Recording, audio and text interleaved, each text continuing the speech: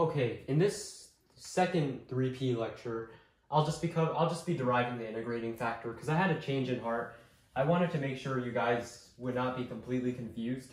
So if you may remember from our formula, our integrating factor formula, it's y of t is 1 over u of t. It doesn't really matter what the independent variable is, so if it changes, it doesn't really matter.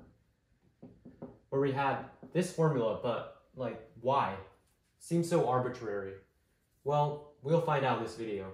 So remember that this originally came in the form of dy dt plus p of t y equals q of t.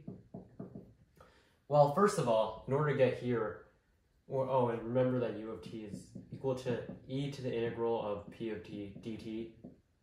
So to get from here to there, first of all, we need to multiply everything by an integrating factor. So what an integrating factor does is it allows you to be able to solve this differential equation and make it into something known as an exact differential equation. And I'll tell you guys what that is later. Basically what it does is it makes it a lot easier to solve using various techniques, including this one. So you multiply everything by the integrating factor. So this is step 1. Step 2 is going to be multiply everything by e to the integral p of t dt.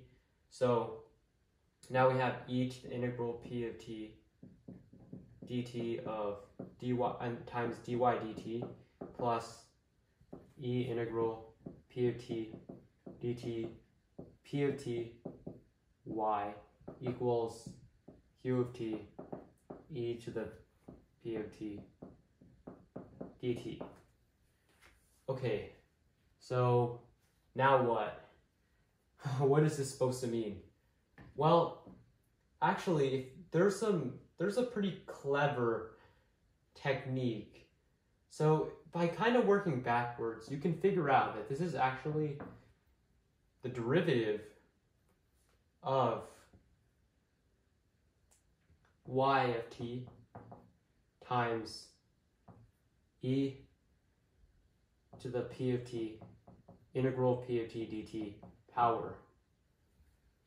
Where if you use product rule, first of all, so for here, use product rule on this y, on these, you'll get, first of all, dy dt times whatever you didn't differentiate first. Because if you, as you remember from product rule, f of g prime equals f prime g plus fg prime.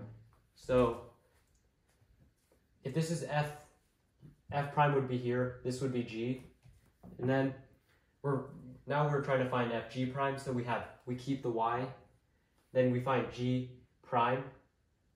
And when you're integrating anything in terms of, or if you're you're differentiating anything e to the anything, so e f of x, you just get e f of x times f prime of x.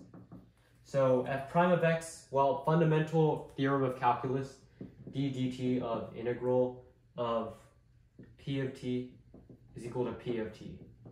Assuming that there's nothing in the bounds that's dangerous or anything, but there isn't, so then we just get p of t.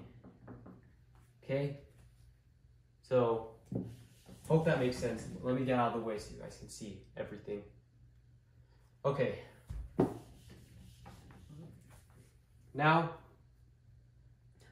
what we're going to do is replace this side with q of t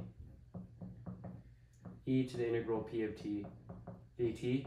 We're going to integrate everything. So for our step 4 is going to be integrating the derivative of y t times e to the integral p of t dt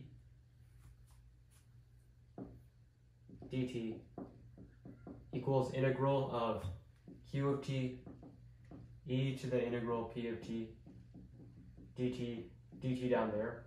Then by the fundamental theorem of calculus, dt and integrals cancel out because they're inverse functions.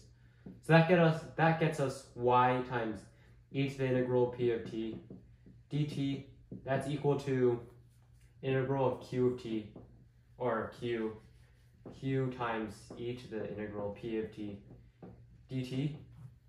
So then now we could just divide everything by this here. So we have y equals 1 over e to the integral p of t dt times integral q e to the integral p of t dt down here. And then, as we remember, our original integrating factor was just u of t. So we can just replace all of those. We can just replace all that with u. So we get 1 of u of t, integral of q of t times u of t dt. And that's the end of this video. Thanks for watching, and I'll see you in the next video.